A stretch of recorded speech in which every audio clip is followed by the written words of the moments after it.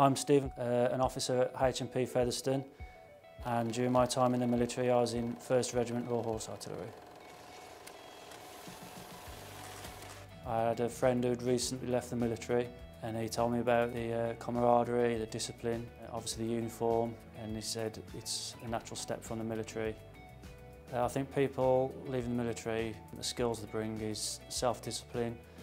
They're able to deal with sticky situations, give orders and follow orders. So anyone considering joining the prison service who've just left the military, just go for it. It's discipline like the forces are, the camaraderie, the positives outweigh the negatives. It's just a good place to work.